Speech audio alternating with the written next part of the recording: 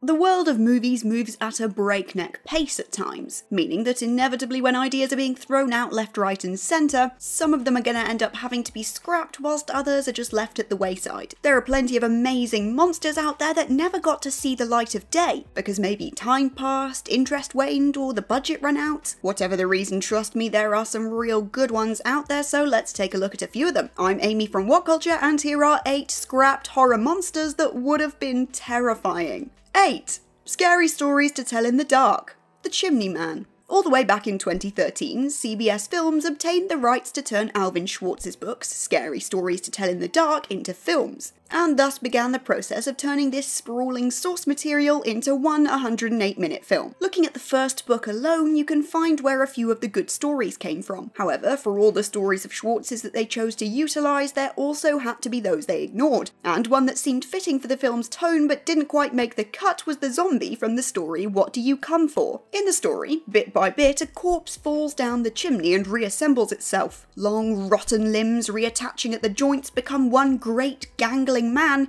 who dances around the room before attacking. It seems that in the film, 2 stories became one so as to use certain parts of each that the filmmakers liked. The fella in question here may have well been blended with the story of Mitai Doty Walker in order to lend him a body to go with his creepy head. So in a way this monster appeared in part, but it still would have been great to see him in full. 7. I Am Legend. The original Darkseekers. Love it or hate it, I Am Legend has become a somewhat infamous film. The movie's vampiric, zombie-ish monsters are now known as being sort of goofy looking. CGI has come forward in leaps and bounds since 2007, and their elasticy, plastic-looking faces aren't exactly the peak of visual excellence anymore. In the beginning though, the monsters looked entirely different, and that's because they were going to be played by actors wearing prosthetics and makeup. This would have lent a more human look to them, reminding us that they were people before they were monsters. Without the goofy CGI and other time-saving, slightly misguided changes, yes, including that ending, the monsters would have been far more impactful in some ways. Especially in line with the messaging from the movie's source material novel, having humanised beasts could have been really smart and equally as terrifying.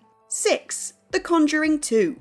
A Black-Horned Demon. Believe it or not, most of this film was filmed and edited with the understanding that our central monster would not look like a nun at all. In fact, it would be a big, hulking, jet-black demon. Now, this entry is not to say that the nun look didn't work well, because it was definitely scary in its own way, and also intelligent in its own way. But it is worth giving a little nod to this guy because he is very cool looking. The demon was part inspired by classic iterations of Dracula, and was initially created for a film director James Wan was attached to long ago called Castlevania. There exists a fully animatronic build of this villain, to which they planned to add sprawling CGI wings, but when it came down to it, the beastie just didn't fit right. When it came to the edit process, Wan thought that the whole huge, ugly demon thing just didn't suit the film. He wanted something to feel closer to the central characters, something that personally would challenge the Warrens, and so swerving towards religious imagery made sense. Valak the Nun is unsettling for sure, and absolutely terrifying in her own way, but take one look at this guy and tell me he isn't amazing. You can't.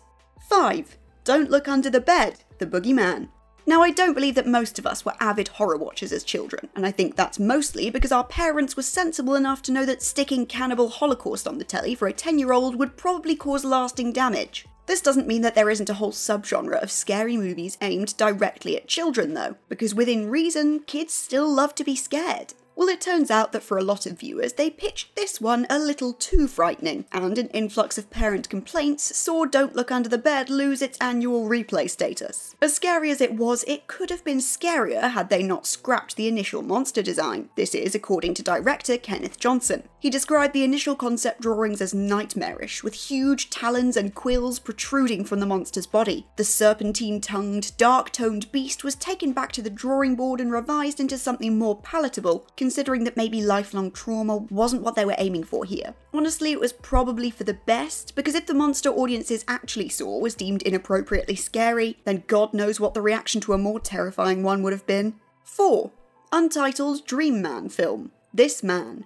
A few years ago, we all got caught in a hoax. Anyone who tells you that they saw right through it from the beginning is either lying or cynical to a fault, because it's safe to say that most of us fell for that viral story about a man who seems to appear in everyone's dreams. It's widely agreed that this bloke looks like Andrew Lloyd Webber's weird basement-dwelling cousin, and yet somehow the collective insanity convinced thousands of people that they really did know this bloke, and further than that, he'd been frolicking about in their dreams for years. He's unnerving, uncanny, his face is slightly too flat and his eyes are a bit too big, and so when it was revealed that the hoax was done as part of a guerrilla marketing campaign for a new movie by Brian Bertino, known mainly for the hit home invasion horror The Strangers, it sort of made sense. It's a shame then that all these years have passed and we've never really heard anything more about it. The whole campaign drummed up so much intrigue and so much fear at the idea of one troglodyte-looking man somehow commanding all of our dreams that it could have made for a really unnerving horror. I think we're safe to assume by now that this idea has long since been scrapped, but we can still dream of seeing its fruition one day. 3. Hellraiser Hellfire, an alien monster invasion.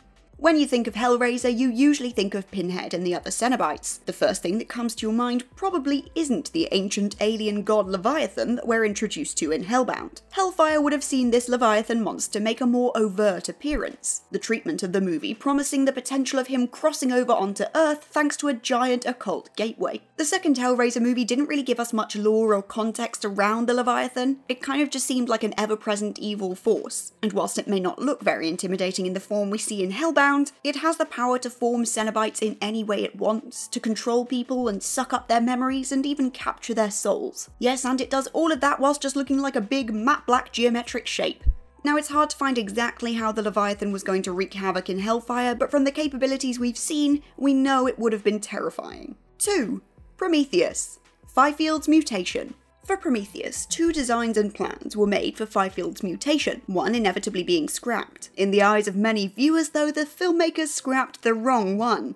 In the final cut of the film, Fifield is found sitting weirdly on the ground, his limbs unnaturally positioned around him. On standing up, we see that his helmet is smashed and that his face is all wrinkly and textured, his head elongated slightly. Yes, he looks weird, but they haven't taken it far enough, so he does kind of look a bit goofy. The deleted version of the scene, however, offers a different take on the mutation, instantly made creepier by the elongated limbs folding around his body whilst he sits, sort of reminiscent of a dead spider when all of its legs curl up. His mouth is hanging agape and one of his eyes is bulging out, white and apparently unseeing. He retains all the strength that he has in the final cut, but everything is executed in a way that just sort of causes a lot more unease because of his lanky proportions. Looking slightly closer to an actual xenomorph, it makes more sense seeing him survive being shot and burned too. The deleted mutated Fifield is just overall better. 1. The Fear Street Trilogy. The Humpty Dumpty Killer. The Fear Street trilogy was filled with horrifying monsters, murderers and more, but because they didn't have all the time in the world, they had to skip over and skimp on screen time for some of them. One of these supernaturally revived killers was the so-called Humpty Dumpty Killer, who director Lee Janiak explained was originally scripted for the 1994 section but had to be cut. Reduced only to a headline we briefly see, we find that this egg-inspired killer was active around the 1930s. Janiak reveals that there was a whole backstory planned to support his appearance, and oh boy was it gross. He wasn't named Humpty Dumpty just because he was egg-shaped, although that would have been quite charming, but instead because of the idea of putting him back together again that's cited in the old nursery rhyme. The killer would murder victims and then hack them to pieces, reassembling the various parts from all these different corpses to then make new, remixed, mishmashed humans. All that's missing from this backstory is a Frankenstein-like revival, so he ended up with his own army of collage people. It's a shame that we didn't get to see more of this guy, but if they decide to keep making stuff in this universe, then we could see him in the future.